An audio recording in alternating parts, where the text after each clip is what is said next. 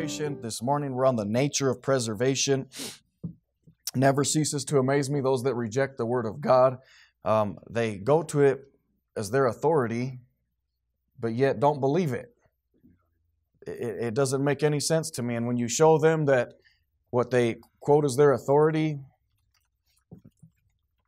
that it has contradictions and errors, they just say, well, I don't believe there's any, perfect. They come short of saying it, but any perfect Bible. Here's what they say: there's no perfect translation. And you try and pin them down on it and say, well, where's a perfect Bible? Put it in my hands. Anywhere. I don't care. Any language, anywhere. Where is it?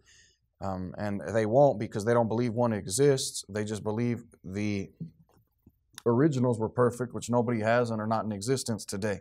And again, this is why it is so important we understand the doctrine of preservation. Either God meant what He said in all those verses we looked at, and we didn't even look at all of them, but in all those verses we looked at dealing with preservation, either God meant it or He did not. It's one or the other. And if He meant it, then where is it? Where is it? And for us, I contend it's right here in the King James Bible. I don't have a problem saying that. I've been called foolish recently for believing that, and that's okay. I've been called a fanatic for believing that, and that's okay. I am a fanatic, and I'm a fool for Christ, so I'm okay with all of that. Okay? But we truly need to understand the doctrine of preservation, that it's found in the Bible, and what we have, what we possess is the Word of God. It's perfect and without error. So we're looking at the nature of preservation. History bears witness to the providential preservation of the Bible in two areas: its physical perpetuity and its textual purity. The perpetuity of the Bible as a book, and perpetuity again just means the ongoing existence. All right. On numerous occasions, Satan has attempted to remove the Bible from the face of the earth. Hellish decrees by wicked men have seen the Bible banned, burnt, and banished, then battered by scornful critics, and that's what's happening today. So they've tried to ban it, doesn't work. They've tried to burn it, it hasn't worked. They've tried to banish it, doesn't work. And now they're just battering it, they're beating it. That's what the critics are doing today. They're casting doubt on the Word of God. I'm telling you right now, those that cast doubt on the Word of God, they're right in line with Satan. And I don't say that to be mean. I'm just stating fact. Yea, hath God said. Satan, the first thing he did, he cast doubt on the Word of God, and they are doing the exact same thing. Well, the Bible says this, but not really. What do you mean, not really? Either it says it or it doesn't. Either it's truth or it's not. Either God said it and He meant it or He didn't. So they're just attacking the Bible through criticism today. Now, in 302 AD, the Roman Emperor Diocletian issued an edict which decreed the burning of all Bibles. Obviously, that didn't work. During the Dark Ages, the Devil's Millennium, from 500 to 1500 AD, the Church of Rome forbade the use of Bibles. The first decree against the Bible came from Pope Nicholas I in 860 AD. In 1198 AD, Pope Innocent III issued a decree that all who read the Bible should be put to death. That's coming from the Catholic Church. Pope Innocent III. By the way, he's one of the least innocent popes there is. He was a wicked man if you do any study on Pope Innocent III, but he's the vicar of Christ, okay? That's what the Catholic Church doctrine says, that Pope Innocent III, or any pope, is the vicar of Christ, meaning he's in place of Christ. That's why you call him pope. It means Papa. That's where it all originates from. It's Father. That's what you're saying, and you're going to him as the so-called vicar of Christ, or he is here in Christ's place. So that's why we pray to priests. That's where it all comes from. We go to them. My Bible says there's one God and one mediator between God and men, the man Christ Jesus. So either the Word of God's right or what the Catholic Church teaches is right. Okay, but anyway, he issued a decree that all who read the Bible should be put to death. This is from the Catholic Church. Now, I know they've softened their position on that since Vatican II in 1960. I forget, it was like 5 years it went through, but it was in the 60s. The 1960s, they softened their stand on the Bible and started allowing the reading of the Bible. But prior to then, they really did not. And again, Pope Innocent III issued a decree that if you read it, you'd be put to death. This is how against it they are. Now, again, understand, John 8:31, if you continue in my word, then are you my disciples indeed, and you shall know the truth, and the truth shall make you free.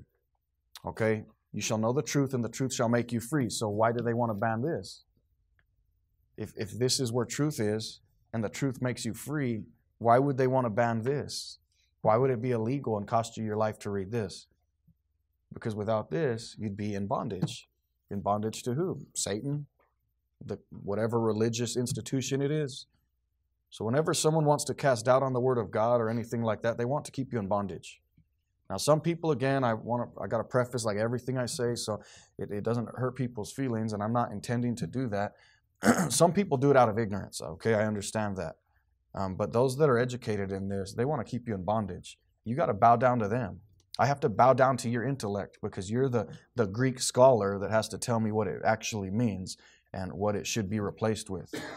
So I have to come to you and bow down to your great intellect, oh wise one. Okay, that's what it is. You're in bondage rather than, look, I have my authority right here. This tells me. And if this tells me to be in subjection to somebody, then I am. If it tells me not to, then I'm not. But the Word of God is what, walking in light is what brings true liberty. Okay.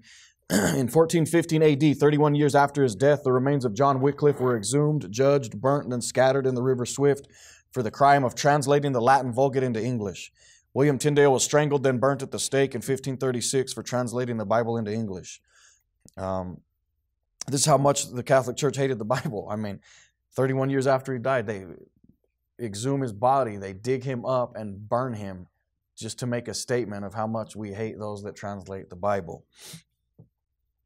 During the reign of Bloody Mary, Queen Mary in England from 1553 to 1558, Bibles were used as fuel to burn Christians at the stake. This is why she got the name Bloody Mary, by the way, because of how many Christians she killed. Okay, Bible believers, Baptists.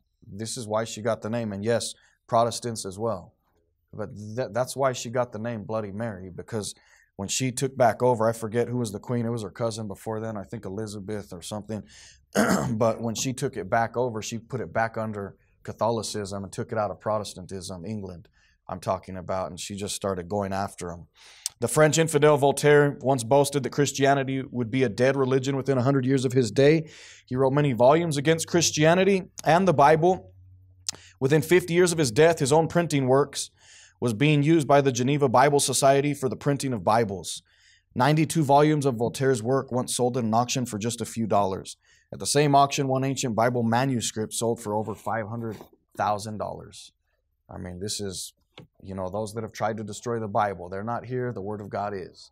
Okay, again, that goes back to God's promise of preservation. God said it's going to be here.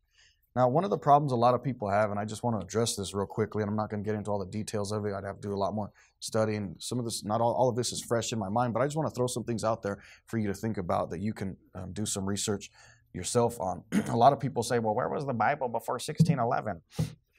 Well, it was in all these various manuscripts. The Word of God's always been. It's never not been. Just what we had happen is it was all compiled around that time, at the time of the Reformation, and God used men like William Tyndale was one of the bigger parts of that. The King James Bible, some have said, is 80 to 90% of Tyndale's translation. Okay, so God used him greatly. Desiderius Erasmus also, we call it the Textus Receptus. That's the Greek manuscript that underlies the New Testament of the King James Bible. Okay, he was the one that compiled that. He didn't write it. He just looked at all the manuscripts that were there and he put it together into one complete book, basically, or one New Testament. And then that underlies the King James Bible. When we say the Textus Receptus, we're talking about Erasmus's Greek text. And then there was Beza, Theodore Beza, is actually the manuscript that the King James translators used in translating the New Testament of the King James Bible, which was a revision of, I think it was Beza, Stephanus maybe. I'm confusing some names here. It might have been Stephanus's. I think it's Beza's, but anyway. But it was a later edition of Erasmus's Greek text. So what the King James translators used was just a revision of Erasmus's text, okay? So I'm giving you just some history. So they say, well, where was the King James Bible before 1611? Well, it was scattered all over the place. Or where was the perfect Bible before 1611? It was scattered in all these manuscripts, and God used these men to bring it together. And here's where people just trip all over themselves. Well, you can't have an inspired translation. I'm like, stop and think. Just use your brain. Anytime the New Testament quotes the Old Testament, you have an inspired translation. Anytime. Because that was in Hebrew and the New Testament is in Greek. So if they're quoting the Old Testament, that's an inspired translation.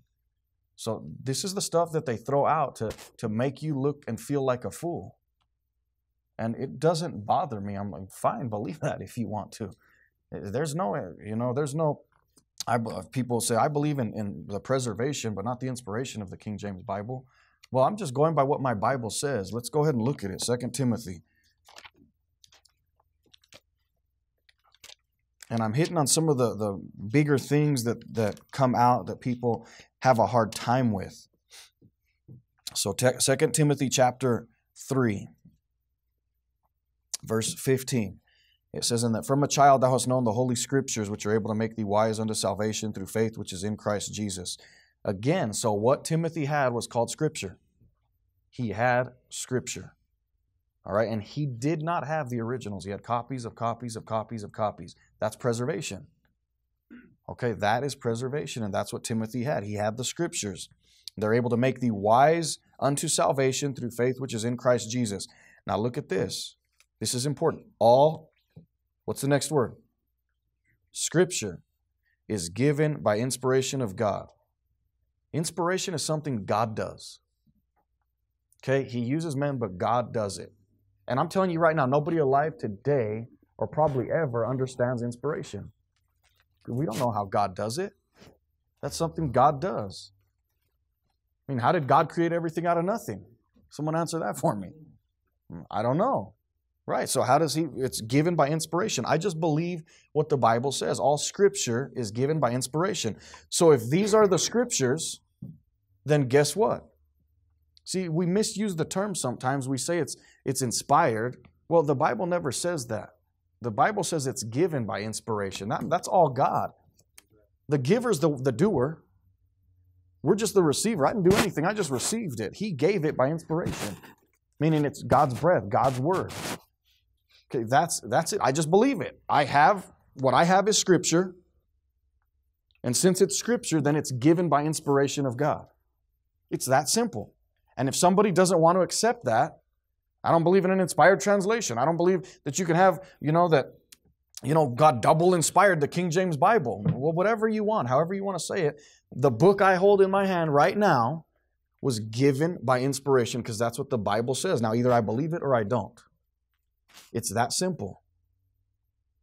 Either it was given by inspiration or it wasn't. However you want to look at it. If it's Scripture, it was given by inspiration. It's basically boils down to that for me. Now, you're going to be called a fool for believing that.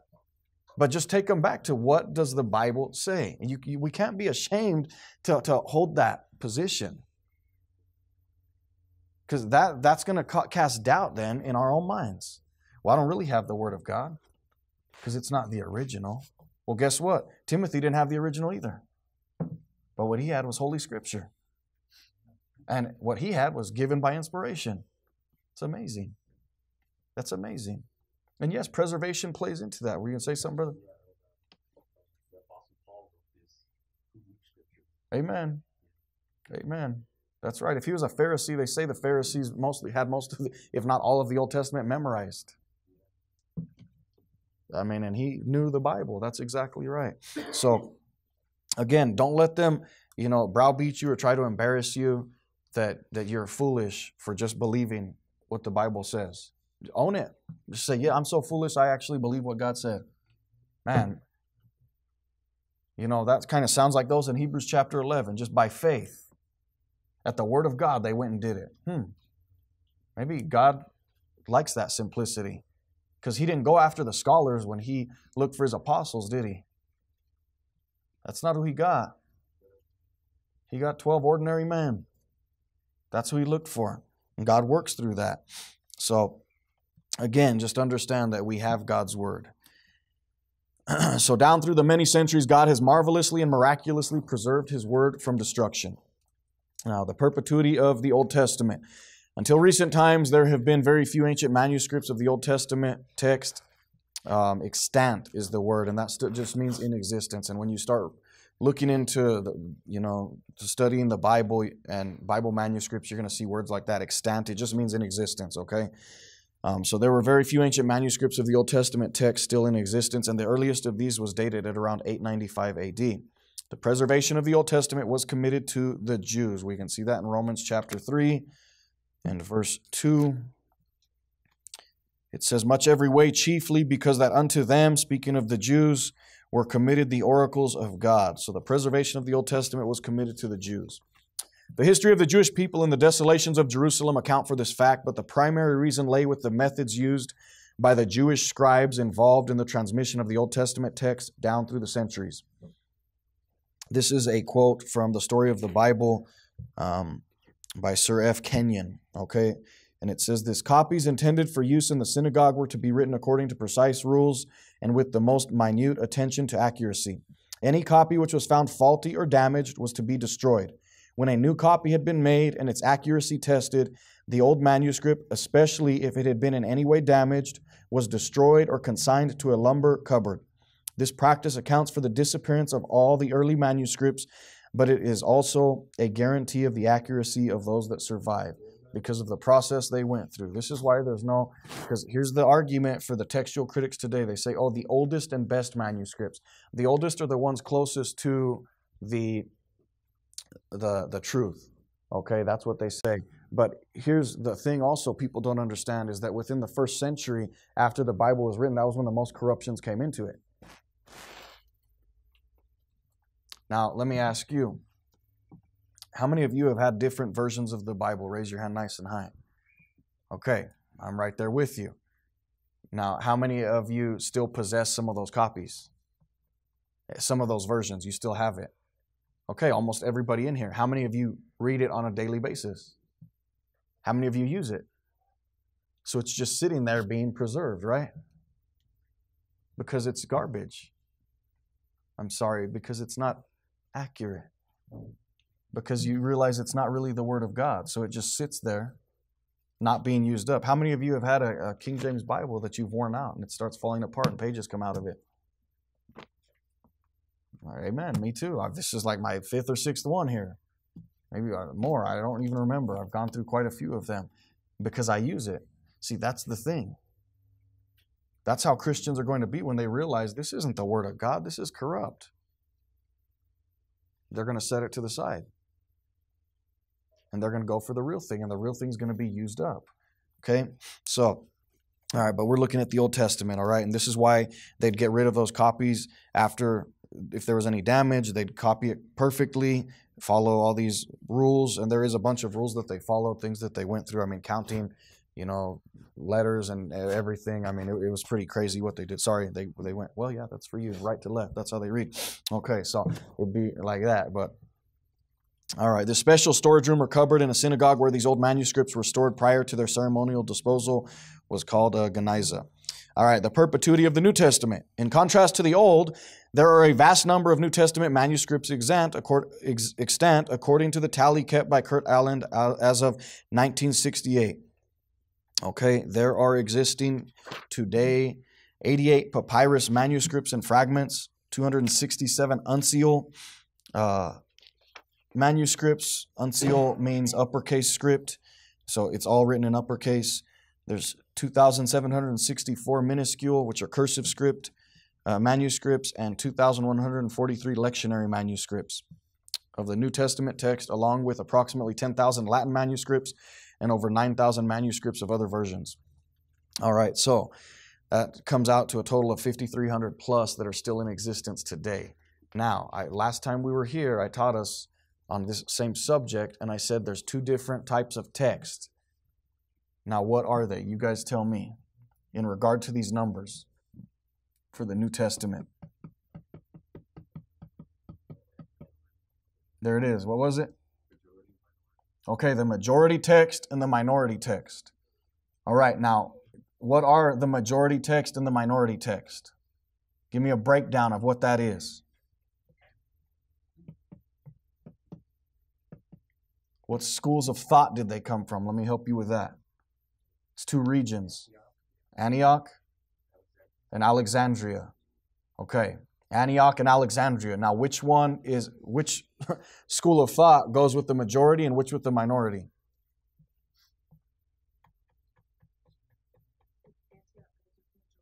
That's right. And Alexandria goes with the minority. Now, where is Alexandria found? In Egypt. Okay, what are God's people to do with Egypt? What's Egypt a type of? The world. Egypt is a type of the world. So what are God's people to do with the world? Separate from it, come out from it, right? So here's just this little picture to help you remember. Why would we go to the world, Egypt, Alexandria, for our Bible? That's where all the corruptions come from. Okay, now remember I said this is dealing with the New Testament. You've got the majority text, the Antiochian, the Byzantine, okay, it's all the same family, and the Alexandrian, okay, the minority, all go with the corrupt translations, okay, the modern translations. And again, today in English, there's over 300, and they come out with more every year. So we have to ask ourselves why. Since you guys have all the best and oldest, and you know what better translation it should be, because they always say a better translation would be this, then why haven't we got a perfect Bible yet, or at least the most accurate Bible yet? Why don't we have it yet, since you guys know all this information? Because they don't believe you can have a perfect Bible. That's what it comes down to, period. I mean, pin them down and that's it. They don't believe you can have one. And they think you're an idiot for thinking you can have a perfect Bible. Okay, so we've got the majority, the minority. The Antiochian, the Alexandrian. Okay? That's what we've got. Now, who put together who is the editor that brought together and gave us the text that underlies the King James Bible? Who did that for us? I already told you his name earlier. What's that? No. Erasmus. Erasmus, he's with the majority text, okay? The Antiochian text. Okay, now, who were the two men I told you last week that put together the minority text, or the Greek text underlying the new translations? Who were those men? Westcott and Hort. It's important we remember these names so we understand what's going on when we're discussing this with somebody. It was Westcott and Hort. I mean, they were some wicked infidels. You read those men. They were just some wicked infidels. Here's one of the things that people are going to throw out about Tyndale. They say, well, he was a monk. He was a Catholic monk. Okay, put yourself back in 1500 and start using your brain is what I'm not picking on you. I'm talking about people that use that throw that out as an attack on the King James Bible, okay? Start using your brain. All right, the only people that had access to any of that stuff, you had to be Catholic. That was the only way you had access to any of that stuff. There is no way you could get access to any of those manuscripts or even be taught to know Greek and Latin and all these other languages unless you were going to Catholic institutions, Catholic schools, Catholic, universities and whatnot. That's the only way you're going to really get that. People think that it's like the world we live in today. No, you remember they killed people for reading the Bible? You couldn't just pick up and read a Bible. Ordinary people couldn't do that. It was only those that were in the institutions of higher education that had access and were allowed to do that. So they say, well, he was a Catholic monk. He had to be in order to have access to all of that stuff. But Tyndale preached against the heresies of the Catholic Church. They killed him. If he was a Catholic monk, he wasn't a very good one and they didn't like him. They killed him just like they killed the Baptists. What does that tell you? So don't let that stuff throw you off, because you're going to maybe bring some of this stuff up, and if you talk with somebody that's somewhat knowledgeable about this, they're going to throw all this information out at you and you're going to be like, oh, I didn't know the translator of the Textus Receptus, which we hold so dear because it underlies the King James Bible, was a Catholic. Great. I guess we have a Catholic Bible. I mean, you're not going to know what to say. I'm telling you, it's going to mess you up, and it's all casts doubt, doesn't it? That's what it all does. Confusion. Confusion. And we just need to be equipped with this knowledge to help to protect us. So, all right. Now you got these other two guys, Westcott and Hort, a bunch of devils, two lost men that corrupted the Bible. I mean, these guys were practicing witchcraft and everything. I mean, they were stinking wicked. Just do some research on Westcott and Hort. It's all there. You can find it, and they were some wicked men. All right. So, we've got the majority text, the minority text. According to Kurt Aland, his tally of the number of manuscripts existent. That was 1968, and there's like probably 3 or 4 added every year. It's more than 5,300, but 5,300 plus, okay? Now, when it says 2,143 lectionary manuscripts, those of you that are Catholic understand that. If you went to any type of, traditional type church, the Lutherans, Methodists use this. They have a lectionary, okay? And what it was to keep order of the service, and that way the preacher knew what was coming up. And what it was a booklet of what's going to happen in the service, and they, just like they do today, they still do, they'd have written out verses within the lectionary that they're going to deal with, or that the preacher's going to preach on. And what it says when it says there's those lectionary manuscripts is they'd have those little booklets to follow throughout the year for the congregation, since the Bibles were expensive, so they could, the preacher would have a Bible or whatever, and then the lectionary would be there for those that were in the congregation. But the lectionary would have Bible printed in it, and those manuscripts of the lectionary fit with the majority manuscript. I mean, that's what it's talking about. So it's Bible, although it wasn't actually a Bible printed. It was a lectionary, and there's a verse printed in it, or a passage of the Bible printed, and that's what we have 2,143 manuscripts of, okay? All right, now not all of these texts are reliable, neither does the fidelity of the New Testament text depend upon the quantity. It is, however, interesting to note that the next most ancient surviving Greek book is Homer's Iliad, of which there are 643 manuscript copies extant, the oldest dating back to the 13th century AD. And you don't have them fighting over that one, do you? Saying how inaccurate it is and all this stuff. They just take it for what it is, right?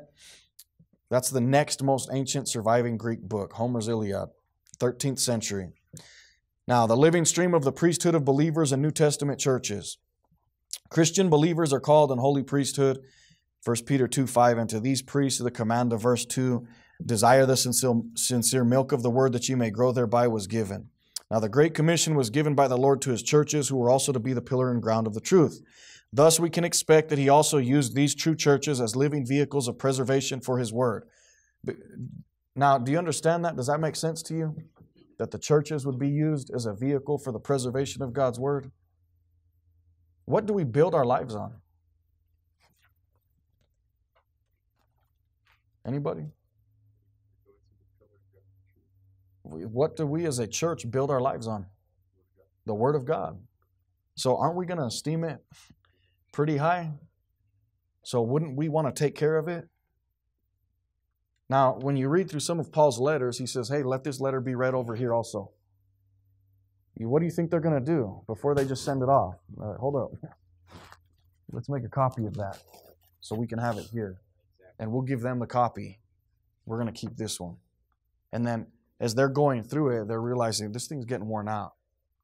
We need to make another copy. And then they make a copy. And that's how it went. I mean, that's what took place. Now, I've heard of in persecuted countries where they can't have the Bible like we do. They're not as blessed as we are. And a Bible pops up. What they'll do is service is over. The preacher will start ripping pages, sections out of the Bible, and give it to a family. Rip sections out of the Bible, give it to this family. I'll memorize it. That way, if it's ever confiscated, then as we've given these passages, these sections to different families in our church, we still have the Bible. But my point is that they felt it so precious that not just one of us is going to have it. We want everyone to have a piece of it so that they can have a copy of the Word of God themselves or part of it. I mean, it's precious to God's people. It always has been. So, we can expect that God also uses true churches as living vehicles of preservation for His Word. To this fact, history bears abundant witness. During the Dark Ages, when the established church, what would that be? The Catholic Church, ruled with godless tyranny, hundreds of thousands of true Christians remained faithful to their Lord, though often persecuted into the obscure backwaters of history. Let me just say, if you want some history, we just finished up in the Bible Institute going through church history, and that gave some excellent information on the tyranny of the Catholic Church and the persecution that they put people through. So I just encourage you all be a part of that, and you're going to learn a great deal. Early translations from the pure Greek text were made into Syriac, which was about 150 AD, and Latin about 157 AD. Now that's, 150 AD is probably, 55 years after the book of Revelation was written, and they're making a translation into Syriac. Okay, and then another 62 years later, give or take, into Latin. Okay, and that's what these early translations are being made into these languages. Why? Because Christians saw the need to get the gospel to other people. I mean, that right there is proof for evangelism and for missions. That's it right there, that the Bible. And by the way, you follow the line of the Bible. Okay, there's a line of martyrs that follow the Bible. Why? What are we supposed to be as a church? We said it earlier. What are we supposed to be as a church? What are we built on? The Word of God. But the church is to be what? The pillar and ground of the truth. So you can see persecution follows the keeping of the Bible, which follows the Baptist people. Why? Because we're to be the pillar and ground of the truth, and we so highly esteem the Word of God, which is truth. Sanctify them through thy word. Thy word is truth. They're parallel paths. They go side by side.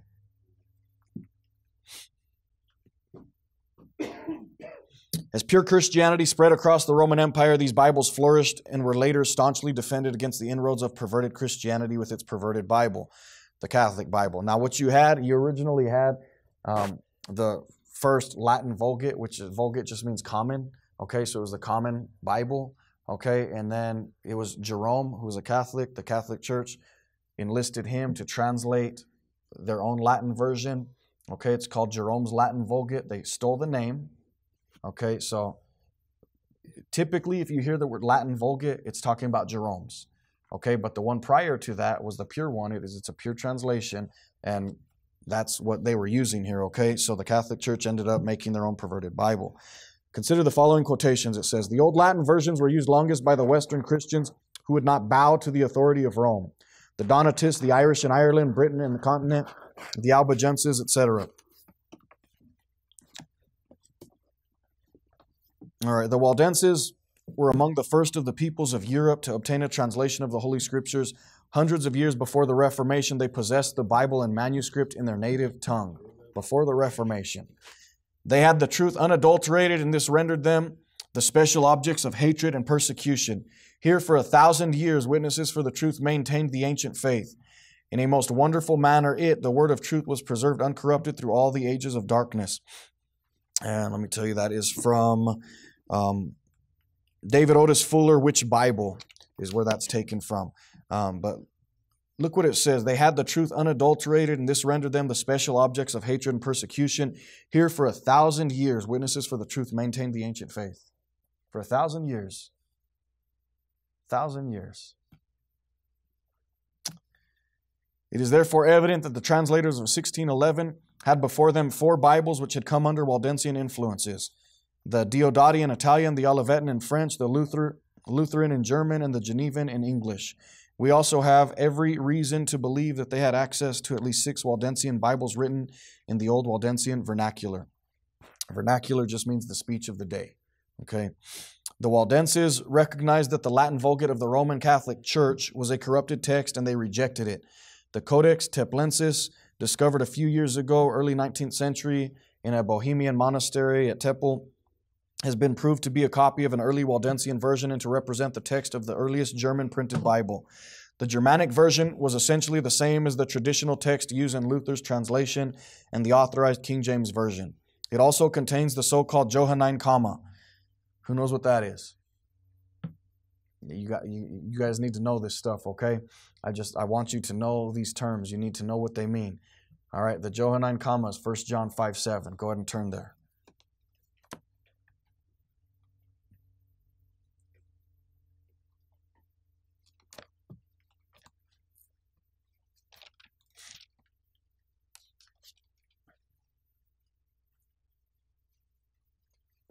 This is the strongest verse on the Trinity in the Bible.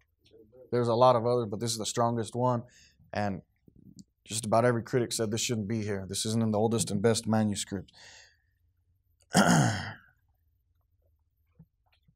it says that there are three that bear record in heaven, the Father, the Word, and the Holy Ghost, and these three are one. That's the Johannine comma, and this ancient Waldensian version had that in there. It's important. Newman notes that this translation was gradually modified by Romanists for the purpose of harmonizing it with the Vulgate and Romish dogma. The student of church history is no doubt aware that the Donatists, Albigenses, and Waldenses were among our Baptist forebears. Amen. Now, a lot of these people, these ancient Baptist Donatists were in Africa. The Waldensians were in the Swiss Alps, really. It's French. That's why it mentioned Italian, French, and German, because that's the area they were in. So they were really unmolested for 1,000 years because they were in those mountains and no one wanted to go in and get them. I mean, that's essentially what helped protect them as well from the onslaught of the Catholic Church, okay? So that was the living stream, the dormant stream of Eastern Christendom. The Greek New Testament.